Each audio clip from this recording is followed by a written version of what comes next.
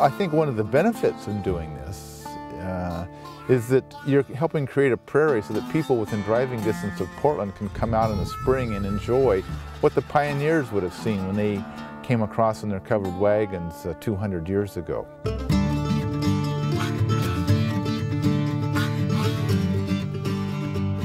Hello, my name's Bob Hansen. It's November 4th, 2013. I'm standing along the Dalles Mountain Road getting ready for a cattle drive.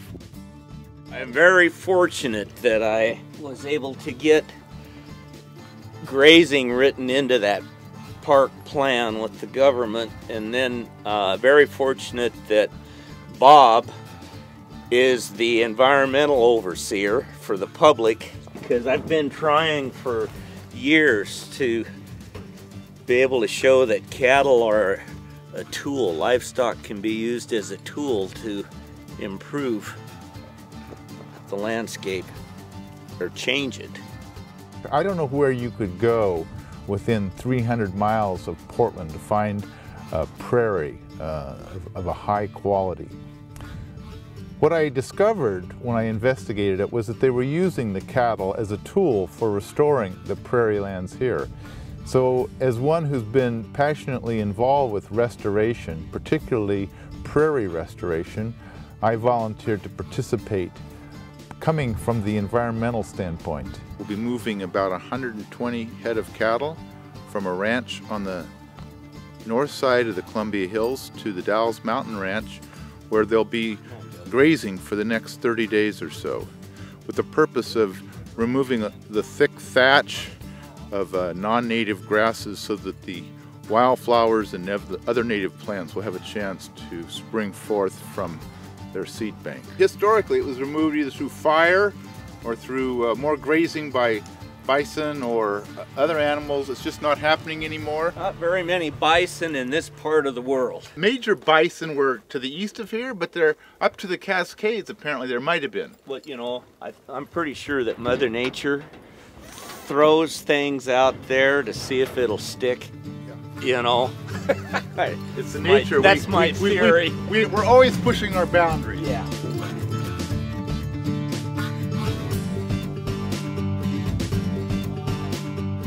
There's 82 cows in this bunch.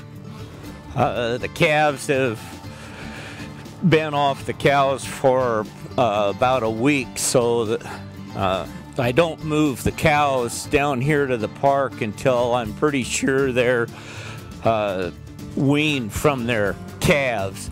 Otherwise, if I come down too soon, they'll start pushing against the fence and getting out looking for their calves.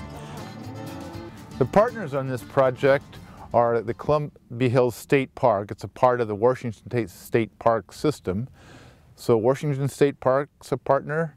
Washington State University, the Agriculture Extension people, Steve Van Fleet is with the Agriculture Extension agent with Washington State University. And then Jim Sizemore has a cattle ranch, and so we use his cattle. The project is a 5-year project with another 5-year renewal, if I remember what Steve had initially told me. But each year when we come down here, it kind of depends on the weather on how long we stay, because we're not set up to feed cows in the winter down here. It's just grazing. And so if the weather goes bad, like one year it started raining so hard, it was getting so soft, I didn't want to hurt the ground, you know, anymore, so we came down and moved the cows out. They'd only been here 5 days that year. We hope to get at least a good month of grazing, if we can, to get enough impact on this grass that's so, it's been undisturbed for so long, it's dying. It needs impact, disturbance. It's kind of like your lawn. You mow it and it comes back nice, thick, and lush. If you just let it go, by the end of the summer, it'll be clumpy. There'll be some bare spots. Grass needs that be clipped at the right time and then allowed to grow back to keep it vibrant and healthy. This project is very valuable, and the grasses and restoring the seed bed of the grasses that we have here. It kind of went to a dormant. Now with the cattle grazing, it's helped it a lot. We see this year coming in a lot more green growth to it than we had, say, 3 years ago. The dead dry stuff has been eaten down and it's gave way to more green, and it just looks healthier. The benefit that we have from these cattle is that they eat back and provide the disturbance that fires may have produced 200 years ago before European settlement. What's impressive to me is that we are getting 15 to 20 different wildflowers springing forth from the seed bank that would not have popped up otherwise. This is an important area, this little about 100-meter square space. It's called an exclosure. The cattle have been, this area has been fenced off so that cattle could not get to it. You can see the grasses are very dense. There's basically the two different species of cultivars that I mentioned right in this area. And then as you look up the hill, that's the area that has been grazed. And you don't really see degradation to the hillside. It's not barren. It's actually quite vibrant. So that's showing that the cattle grazing on a limited basis is not detrimental. This is what I'd call a very dry and brittle environment, and my management theory would be graze it fall and spring, and then the cattle need to be someplace else in the summertime, and you need to come off of it early spring over here, not late spring. Years ago, my wife's family leased this when it was a ranch, this park, and they wintered their cows and calved them out down here.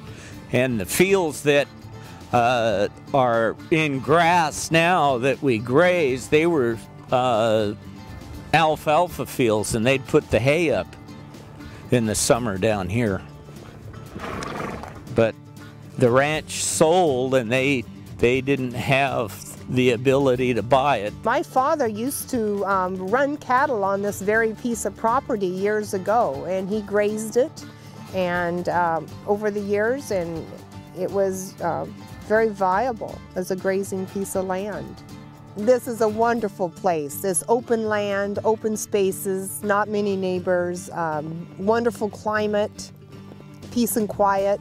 I think my father, has probably been close to 30 years ago that he ran cattle here, and then there has been no cattle for, I'm guessing, 20, 30 years. The land was just set aside with no grazing. We're experimenting on this pilot grazing project. I believe it's 220 acres, the total, but Steve has used electric fencing to cross fence that and to get it into smaller lots so that the cattle will impact it more. Restoration and cattle grazing is taking place on 200 acres, but the West has millions of acres where the same techniques could be used. Personally, I would like to see the project expanded to the rest of the park. I think there's about 3,000 acres that the park has in this ground, and we're only on one little piece of it. If we're impacting in a good way where we're at, then I think that the rest of the park deserves the same treatment. We hope that this has been very valuable for the park system, and we hope to maybe be able to expand it, use more grazing places around on the park, and maybe for longer periods of time to help the grass growth. Basically, once this area gets pretty well managed, then it could be transferred to another area. But we're experimenting here now and learning a lot in terms of how long the cattle should be on, how many cattle there should be, when is the optimum time to have those cattle here? That's what we're doing today, is grazing it off and just keeping it very healthy with cattle. I grew up in the Yakima Valley on 30 acres. My dad owned 30 acres in the Yakima Valley, and he worked out for wages. My mom worked. There all through high school and junior high. I worked for neighboring ranches and farms. It was always my dream to have my own place, so I guess I'm living my dream. Life is good. My wife, this is what she always wanted to do. She is a school teacher at our local school for 32 years. She retired 2 years ago, and this is exactly what she loves to do. I'm Nancy Sizemore, and I'm Jim's wife. I was born and raised in Centerville on a cattle ranch, so basically I've been doing this all my life. I got married to Jim, and I taught school in primary grades for 32 years, and I retired about 3 years ago. And I just wanted to help more on the ranch. I'm very involved in what we do. We move cattle a lot around in different places. My son, he works with us. He's a partner on the place. I mean, what could be better? My name's Will Sizemore. I live there in Centerville, Washington. Work on the family ranch with my mom and dad. I've been doing this, well, this is the only thing I've done since I was a little kid. Probably the easiest thing about it to do since I've been a little kid is my mom and dad worked outside every day, so I lived in the packboard when I was too small to walk, and then when I was able to walk I had to help do chores morning and night, and got old enough I was able to ride a horse, and it just kind of went from there. Oh, I remember before I was in school riding with my dad. It was over on these hills, and he sent me down. They were down at the bottom branding some calves and a corral, and he sent me on top and said, be sure and follow the fence line to get down. It was very steep, and I could see him way down there, and I stayed on the fence line, and when I got there he says, oh my gosh, that was awfully steep. You should have found the road. But just doing things, following behind a horse with my dad. I can remember being, I wasn't in kindergarten yet, and we were working cattle, and I wasn't on my horse, I was afoot, but I got to rope some of the calves when we branded. I hope to pass my way of life and our family tradition on to my grandchildren. I think it's important for them to know to care for the land and the animals and enjoy it like I have. Got our 2 grandkids. Kaiser Ann is 6 and Reese Keith is 5, and this is Reese's horse that I'm riding today, and so they come down and help us. Life is good.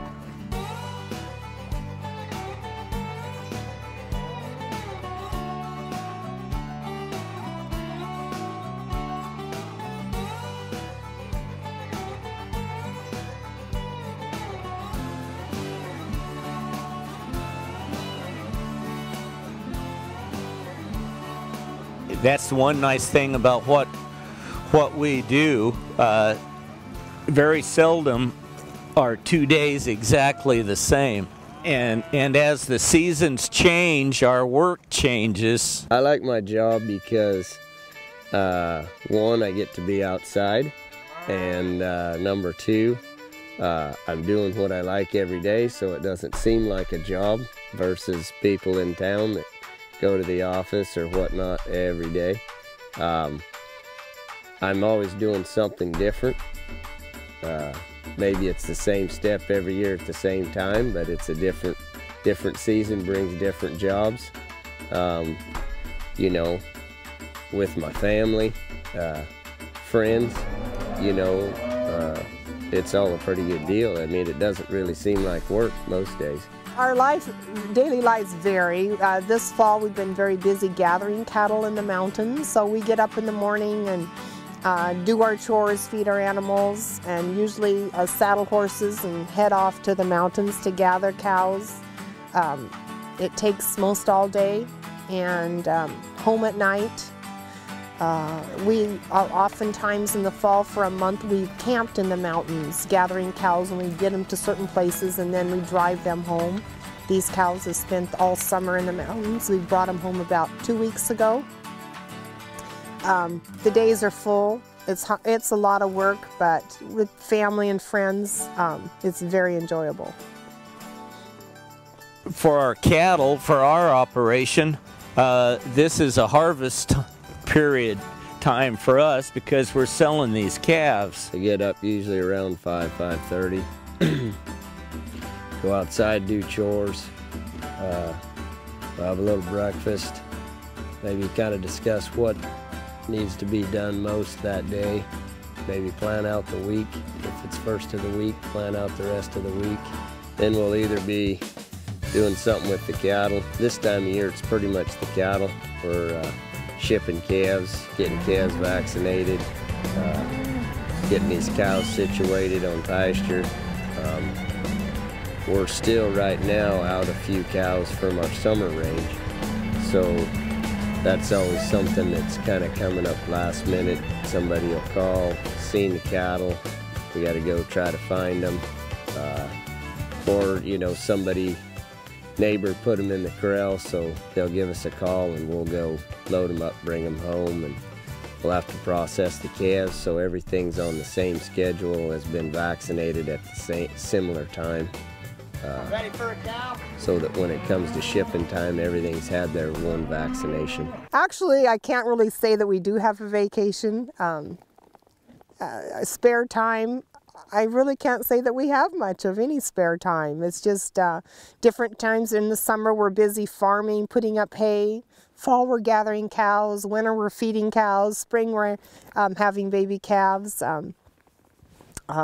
We really don't have a vacation. I guess our life is full the way it is. We don't need one. I don't know who said it, but somebody a long time ago said, if you love what you do for a living, you'll never work a day in your life.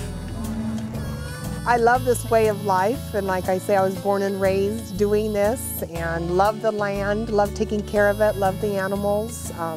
It's just a tradition and very enjoyable being outdoors. Like I said, my main hobby I really had was going to rodeos. Nowadays, this is kind of it. I like riding. I got a stud horse and I raise a few colts, and I like training them. Like to get together with my friends once in a while. We might go fishing once in a great while. Depends on how busy we are.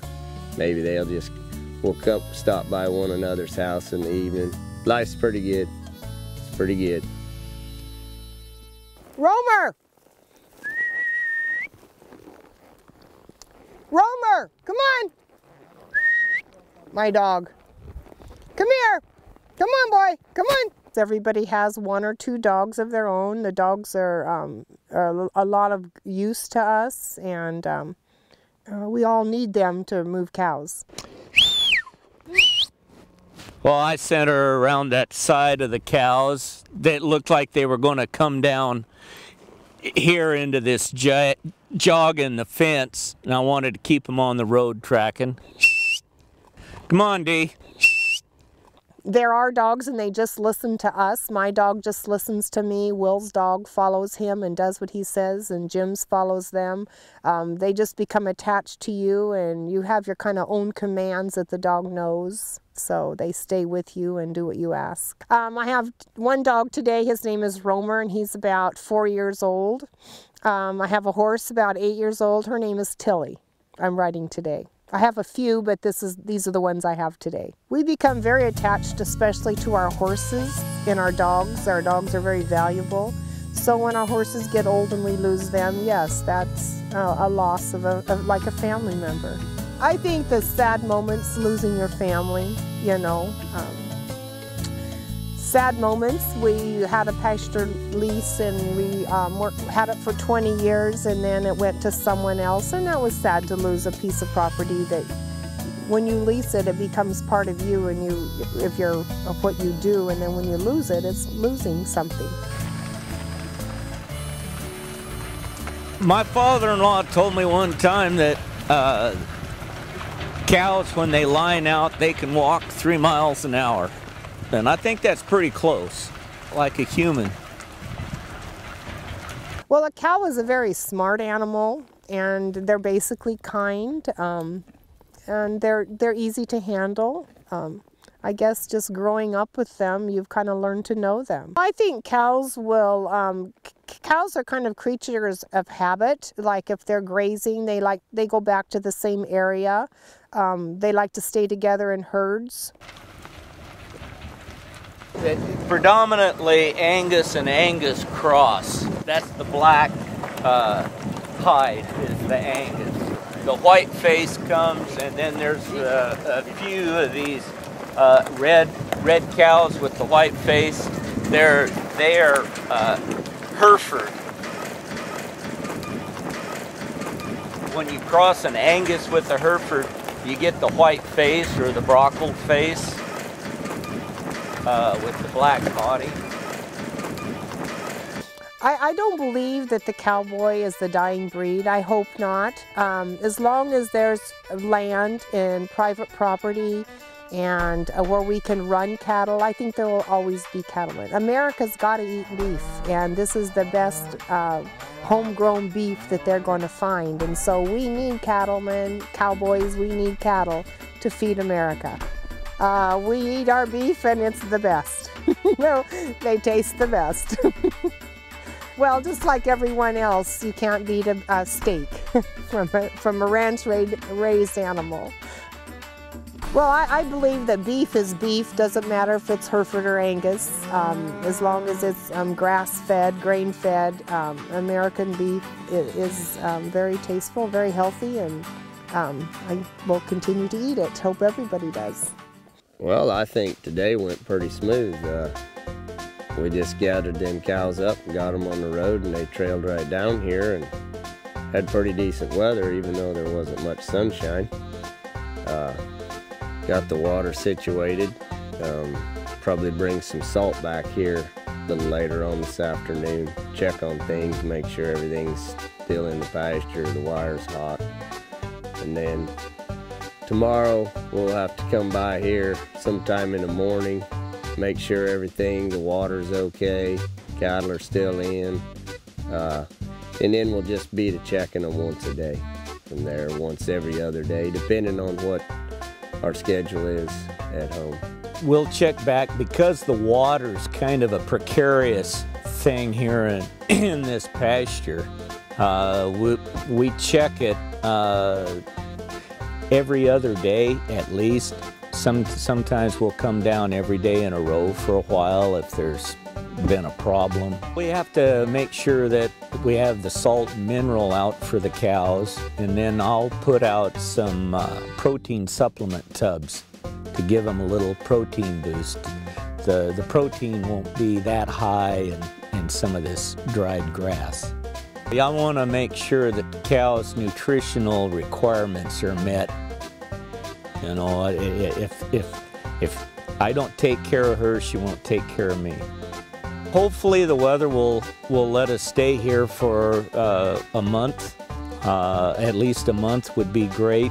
There should be enough feed out there, even if we had to move to one more lot there for the month, and maybe longer. It just depends on Mother Nature.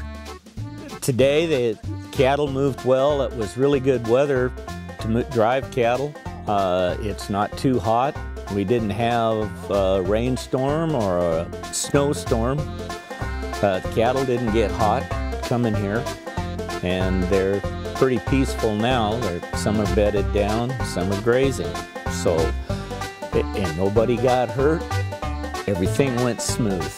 It was a very good day that way. Very good. Okay, Washington Cattlemen's Association sponsors a bull sale, all-breed bull sale, every spring, and it is held outside north of Pasco, and on a ranch there, where all the bulls are put on a gain test. The tsunami hit the coast of Japan about 7 days before our bull sale. My family donated a replacement heifer to the Washington Cattlemen's Association to take to the bull sale and sell it to generate revenue to send to Japan to help in relief efforts. We had the local auction yard in Toppenish was there. The representative from the Washington Cattle Feeders Association was there.